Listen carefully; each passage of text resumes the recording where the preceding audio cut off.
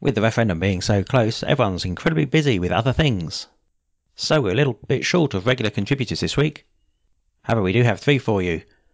And first we have our longest standing regular contributor, Vanessa Coleman, with The Way I See It. For this, the 55th weekly Friday show from Radio Free UK. Over to you, Vanessa. Hello and welcome once again to The Way I See It, and my name is Vanessa Coleman.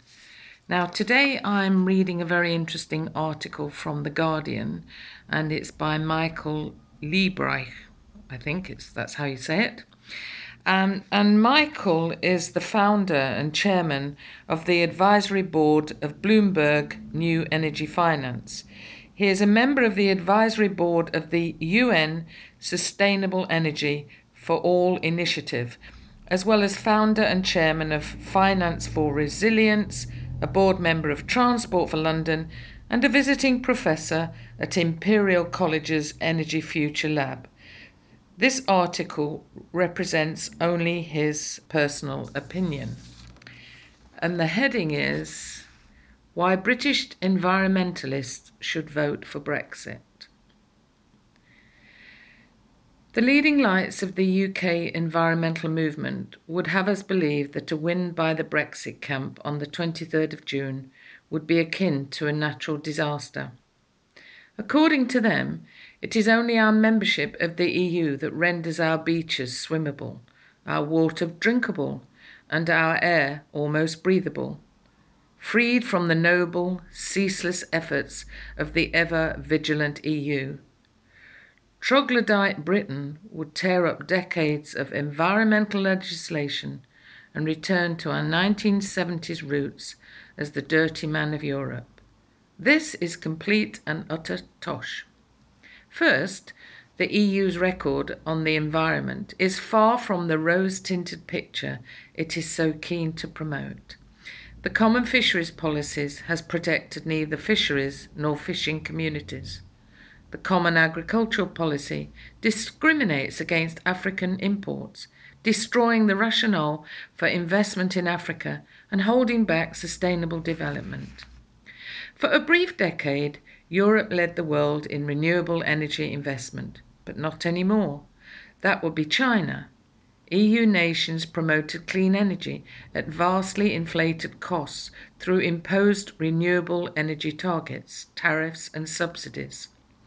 When budgets reached breaking point in 2011, European renewable energy investment slumped by more than half and has yet to recover. Environmentalists wax lyrical about Germany's Energiewende, or energy transition, and how it accelerated the shift to renewable energy. What they won't tell you is that in the past 17 years, Germany's energy-related carbon emissions have declined by precisely 0. It retired safe, zero-carbon nuclear power stations and built new coal-fired power stations. For 2 decades, the EU promoted the fiction that diesel was beneficial for the climate in the face of a rapid catch-up by petrol technology.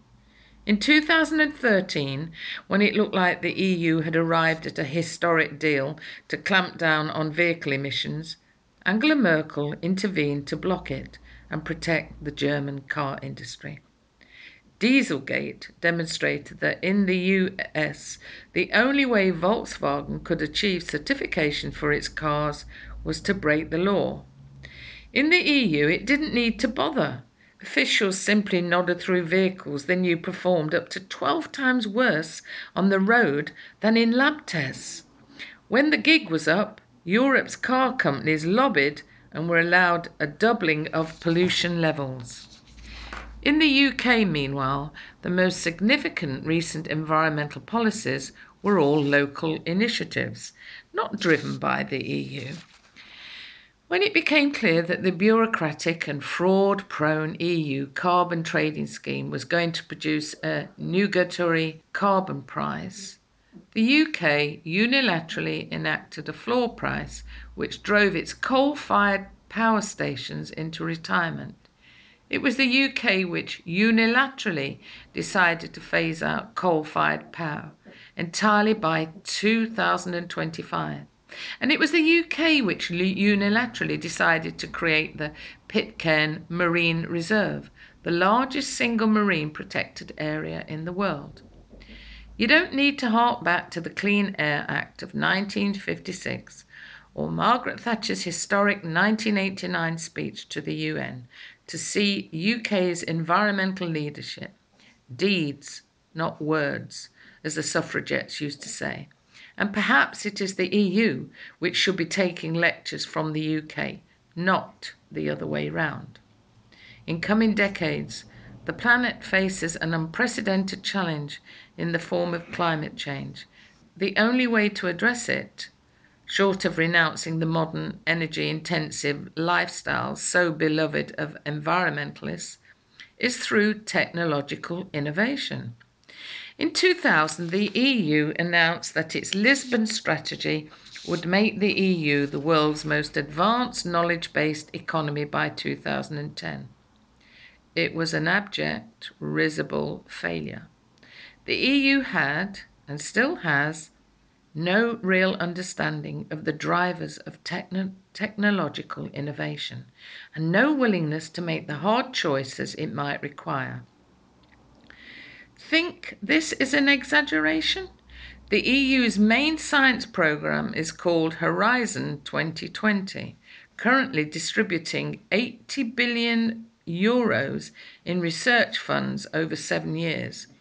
UK researchers win more funding from it than the UK puts in, and we are constantly told how vital it is to the future of UK science. The rules to apply for Horizon 2020 money state that most of the EU-funded projects are collaborative projects with at least 3 organisations from different EU member states or associated countries. Why is this necessary? Is it because scientists are too stupid to find the best collaborators themselves? Or is it because Horizon 2020 is really about driving European integration, not about funding the most promising science?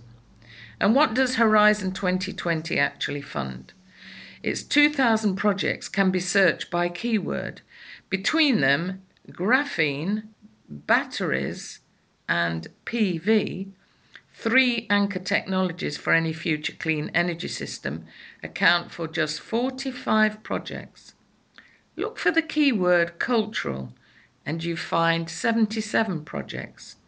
Cooperation, 142 projects.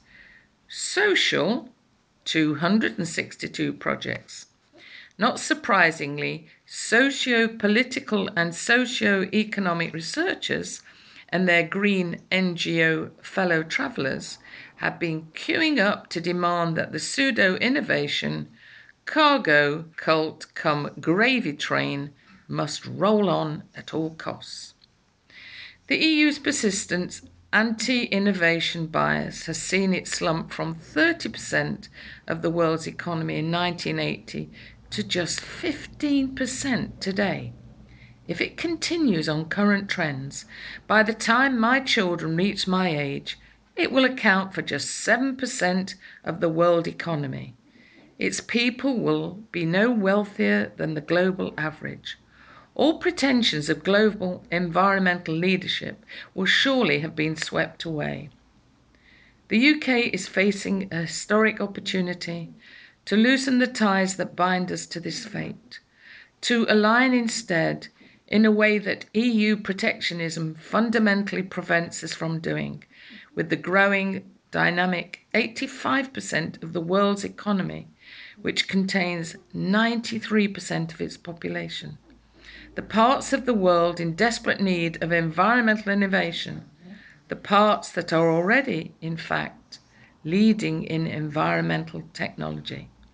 For British environmentalists, the decision on the 23rd of June is a clear one. Well, another very interesting article. I hope and pray that everyone is going to give me the birthday present that I really want, and that is, please vote to leave the EU on June the 23rd.